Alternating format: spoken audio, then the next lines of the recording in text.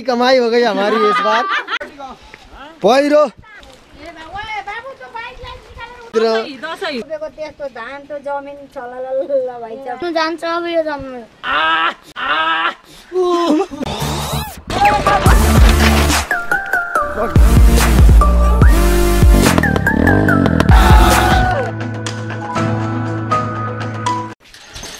दसैँ सबलाई लागिसक्यो, बजार सुनसान छ। एसियाको लङ्गेस्ट ब्रिज तर्दै हामी तपाईँलाई अब हाम्रो गाउँ लिएर जान्छौँ। गण्डकी स्वर्णिम पुलमा स्वागत छ तपाईँहरूलाई। मुस्ताङ जाने यो बाटो पनि मिल्छ, त्यो बाटो पनि मिल्छ। उताको बाटो चाहिँ बनाउनु लाखा ध्वस्त भयो। उताको बाटो नरोजेर अबदेखि चाहिँ तपाईँहरू चाहिँ त्यो मालडुङ्गाबाट बागलुङबाट हुँदै रत्नेचर हुँदै जानुभयो भने सजिलो पर्छ क्या। उताको अफरोड छँदैछ, यतापट्टि यो पुल पनि भिजिट गरिन्छ। अनि कालिका मन्दिर पनि दर्शन गर्न सक्नुहुन्छ। अनि बागलुङलाई घुम्दै तपाईँहरू मुस्ताङको मजा लिएर फर्किन सक्नुहुन्छ। अब यो सिजन भनेको मुस्ताङ सिजन हो। अनि तपाईँलाई लङ्गेस्ट सस्पेन्सन ब्रिज भएको ठाउँमा बस्दा कस्तो लागिरहेको छ? अचम्म लागेको छ। पहिला त मान्छे यहाँ हिँड्न नि सकिन्थेन क्या, यस्तो यस्तो 4 खुट्टा टेकेर हिँडेको छु। 4 खुट्टा टेकेर हिँड्ने भएको थियो कि मान्छेहरू त यहाँ थचक्क बस्दिन्थ्यो कि। यस्तो हल्लिन्छ कि यो पुल। ल मान्छे धेरै भयो भने त्यो यो पुलमा तर्नु नै एउटा एडभेन्चर हुन्छ कि। यो पुलमा मिनिमम पनि 12 मिनट लाग्छ कि हिँड्दै कट्नलाई। 10 देखि 12 मिनट हिँड्ने मान्छेहरू, अब बिस्तारै हिँड्ने मान्छेहरू त तपाईँको 15-20 मिनटको रेन्ज लाग्छ। यहाँ आएर फोटोसोटो खिच्दाखेरि त अब आधी घन्टा 1 घन्टै बिताउन सक्नुहुन्छ। त्यो तपाईँको इच्छा हो होइन।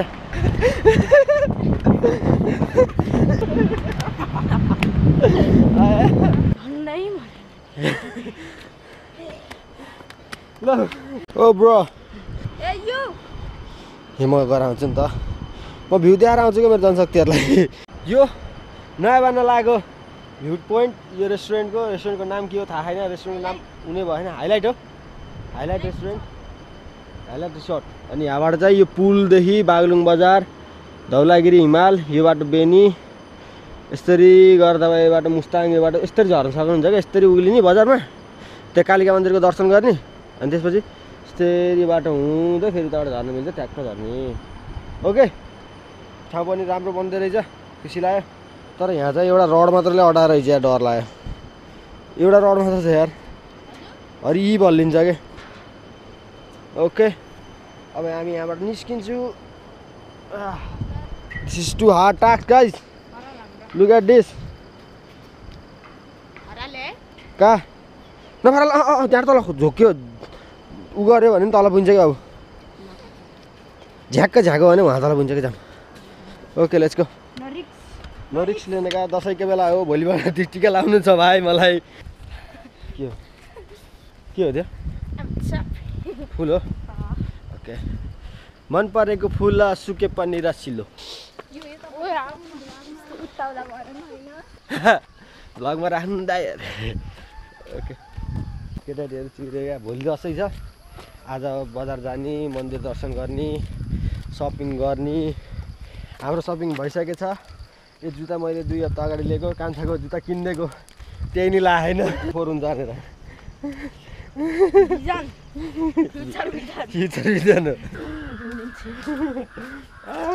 छान्दिनँ होला र अहिले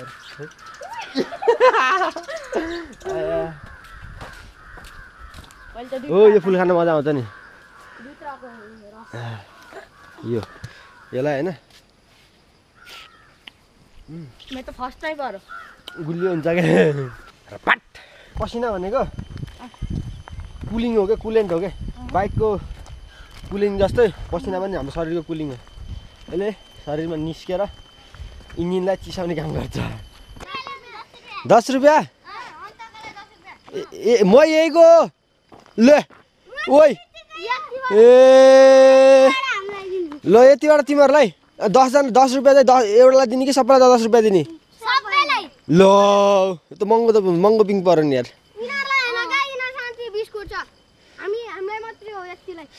यतिलाई 10 रुपियाँ हो। ल ल ल 10 रुपियाँ ल सबैलाई दिए यो। ल पिङ निकालिदियो, पिङ निकालिदियो। यस्तो यार, यता यार सिधै यार यता उ भइहाल्यो नि यार। तिमीहरूले अहिलेदेखि करप्सन गर्न थाल्यो यार। हो तिमी खेल्यो? ल बसेर हेर न एकचोटि, अनि म खेल्छु।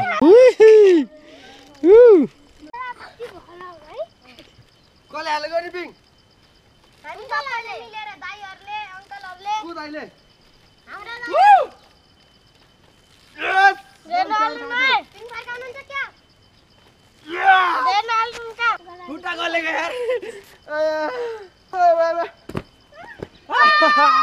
मजा आयो पिङ खेलेर टन्न पैसा उठाऊ है दसैँको अन्त बढी बनाउने टिका लाग्यो अन्त बढी बना है ल by by by by guys by by by by ल निस्क्यो हामी पिङ खेल्यो 10 रुपैयाँ लैहाल्यो केटाडीले त्यही पनि केटाडीको रमाइलो त हो 10 रुपैयाँको चक्लेट खाइहाल्छन् अब अलमोस्ट घर पनि आइपुग्न आँट्यो अब यो टुप्पो हल्का झरेपछि धान पनि सरर भइसकेको छ हेलो बाटा हिँड्दै गयौँ तान्छी आन्टी के छ खबर जीवालाई भेटेर जाम न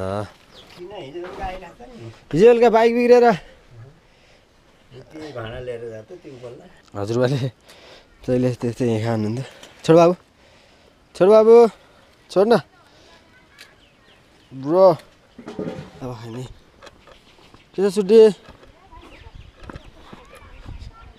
लाउनु भात पाएको खसी पाके छैन हेलो ल हेर न ए भान्जीले आया लाइसक्यो अमृत अङ्कल स्लिप मोडमा हुनुहुन्छ घर आइपुग्यो हेर्नु आयो ल बहादुरको बोको अब आयो आज धोबी हान्नुपर्छ ल बहादुर भुटान खाने कि नखाने 5 रुपैयाँ त होला 100 रुपैयाँ ल बहादुर खुट्टी पस्यो हेर त यहाँ चौरी गाई छ जाने यहाँ ल यहाँ घरभित्र लिएर हिँड्न लाग्यो ल बहादुर खुसी ल 5 रुपैयाँ थप्दै तँलाई ल खुसी ल आयो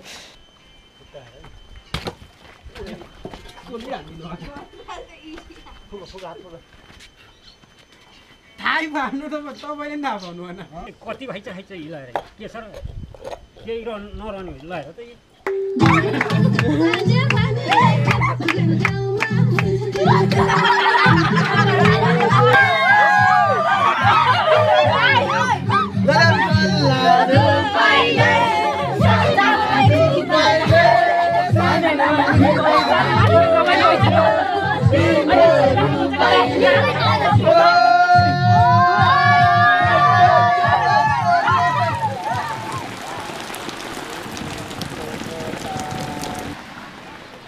जस अस्ति नै 3-4 वर्ष अगाडि एकचोटि भएको थियो त्यसरी नै होला जस्तो लाग्यो मलाई अब यहाँबाट हामी निस्क्यौँ हाम्रो भराको फेरि यति डेढलेस छ यो निस्किने हो बहिनीहरू तल आइसकेको रहेछ तरकारी काट्ने कार्यक्रम भइसकेको रहेछ okay let's go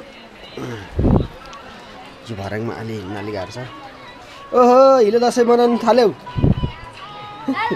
hello hello के मान्छे होइन र लास्ट गर्छ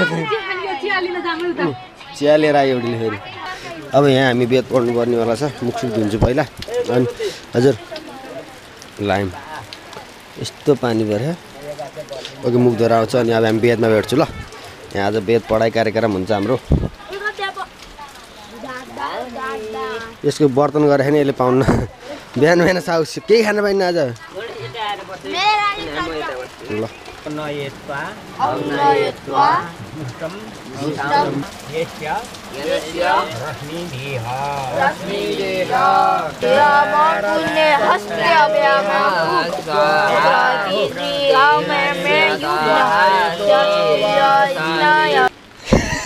चोते ल न हेर त बर्खे पानी कति र ह्याप्पी दसैँ गाइज हेर त यिनीहरू त ठुलो गाडी आइपुग्न सबै रेनकोट दसैँ भयो यसपालि चाहिँ यसपालि दसैँले बुझेको हो क्या हाम्रो सरकारसँग पैसा छैन जनतासँग पैसा छैन घरै बस रमाइलो गरेर खाऊ 10 ठाउँ नजाऊ 10 ठाउँ पैसा नउठाऊ भनेको के सब हिलो दसैँको तपाईँ सबैजनालाई शुभकामना भिडियो पछि आए पनि तपाईँहरूलाई पहिल्यै मैले विश दिएको this is our Dashain look यस यो मेरो 3 वर्ष दसैँ हो टाइम कति भयो ओ 51 भइसक्यो 11:51 भयो 53 मा हो 53 मा हो ओके डन ल यो फेरि यो त ल हो टाउकाले टेकेन तैँले टाउकाले टेक्लास राम अङ्कल आउनुभयो पैसाको गड्डी बोकेर खोइ अङ्कल कति छ हिँड त खोलभित्र हाल्ने भाइ यति दिन त हुन्छ नि धेरै दिनुपर्छ मलाई अहिले टन्न दिनु है ल गाइस म भन्छु होइन अब यहाँ दसैँ सुरु भयो 11:53 मा होइन अब मेरो पालि कति मिनट आउँछ ल होइन ठ्याक्क आधी घन्टामा आउँछ क्या पालि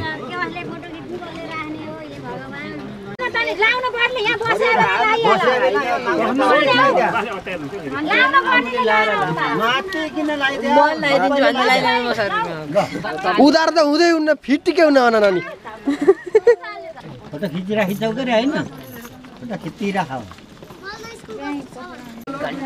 सो आफ्टर कति 11:53 मा सुरु भएको 12:42 भयो अब बल्ल हाम्रो पालि आउँछ कि जस्तो एकदम एक नम्बर पनि नोड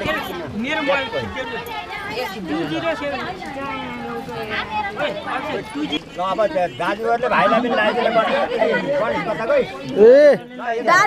ल म त यही बसेर लगाइदिनु पर्यो त यसरी त अनि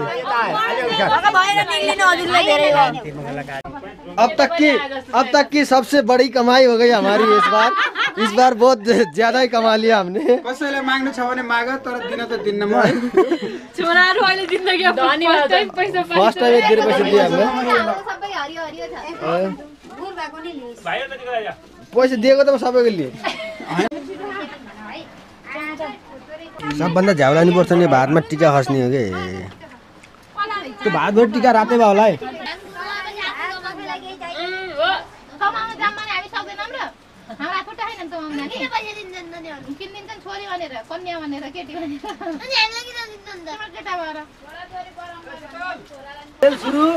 मनोरञ्जन अन है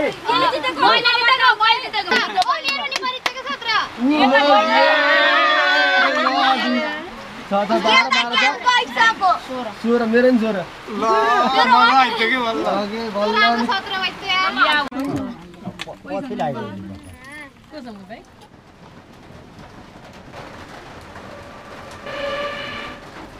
पानी ट्याक्टर परेको परै छ हेलो तान्छी आन्टी के छ खबर बल्ल खसीको झोल या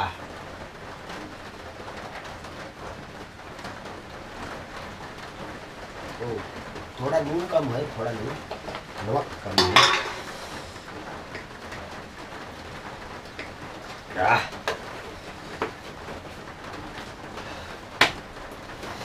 पहिरोले चाहिँ तनाव दिइरहेछ पानी 3 दिन भयो परेको पहिरो गइरहन्छ जस्तो ड्याङ ड्याङ ड्याङ ड्याङ पहिरो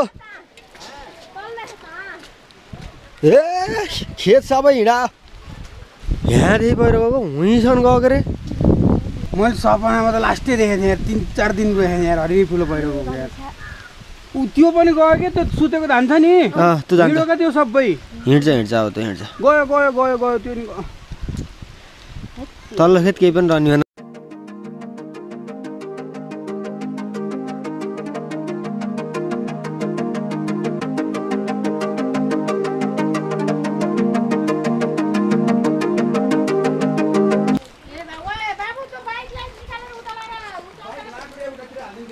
बाइक लगाएर हाल्नु पर्यो कहाँ तल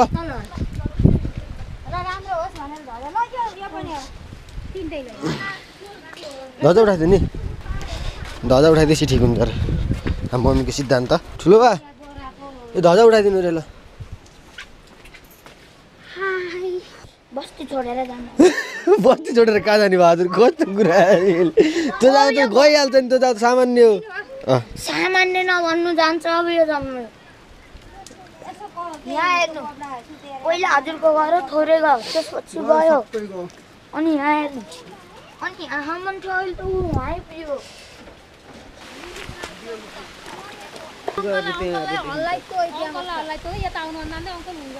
बाबा केही हुन्न ठिक हुन्छ धन सम्पत्ति सबै यताको ल भन्दा गइन्छ यताको ल भने त गयो हुन्छ कहाँ जाने हाम्रो अमृतसरको बाइक स्टार्टर ए आयो के हानिस खुट्टा झन्यो के औडा औडा नगर के गर्नु त लोइलाउनीले कत्याना सारो घरमा छिडो गरे नि हाम्रो त यो बाइक लिएर म नेपाल टुर हान्ने हो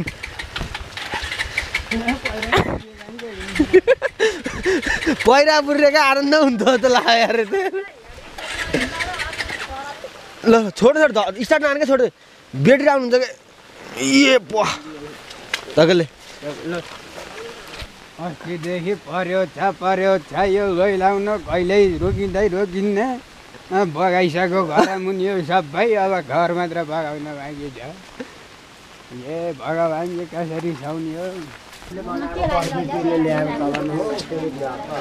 nature is the God father भनेको मैले त्यसै होइन क्या भगवान्को बाउ हो क्या नेचर भनेको ल धुवाले हो कि आज हो र साँच्चै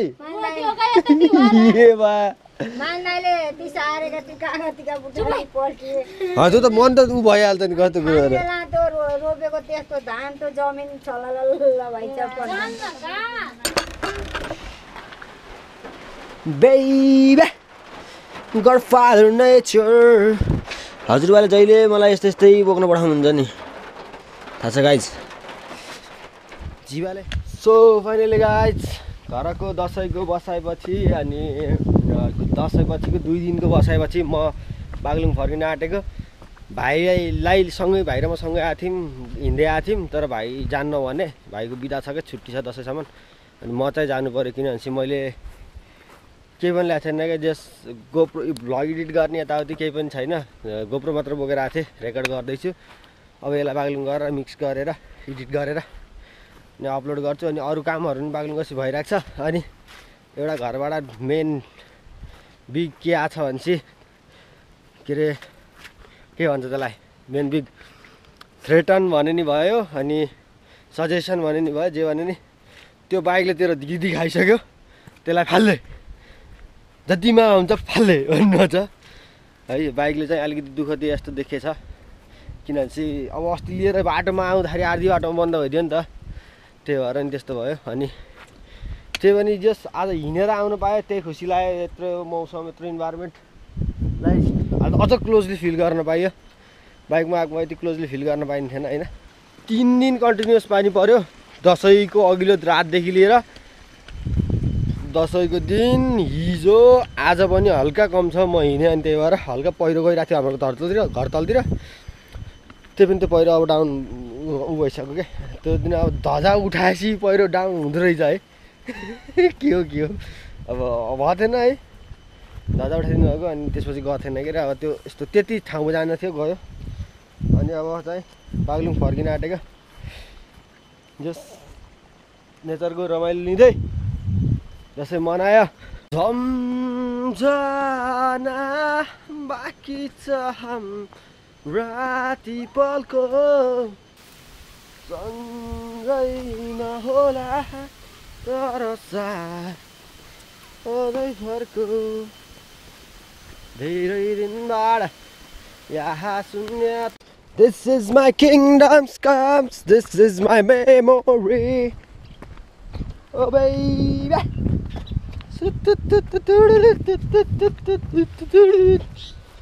कुल मन्दिर यो त लगभग झर्ने अवस्थै छ के I need to go fast baby. हा अहिले भुवाका खस्ला फेरि हेर्नु न बाटो कस्तो छ It's a deadly expressway babies. Guys, woo. Look at the way, guys. Look at the way.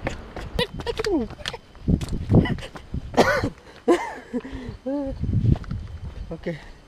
New Long restaurant. Okay. I'm here. Check hands. Whoa! Look at the decoration, guys. Look at this decoration. Okay. Good. Good one. Good one. Good one. Sarpe Allah taraycha.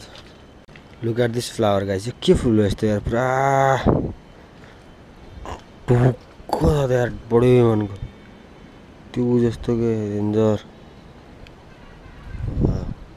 Decoration is quite good यहाँबाट हेरौँ न हामी हैन कस्तो रहेछ पुरा बस्ने ठाउँहरू अनि यो त विशाल okay good one this is पिङ यो पिङ खेल्ने सेट होइन चर्के पिङ धरिहाल्नु अझ तैँले अनि त लास्ट रिस्की भयो नि त नि होइन चर्के पिङ त अलिकति रिस्की भयो जस्तो लाग्यो हौ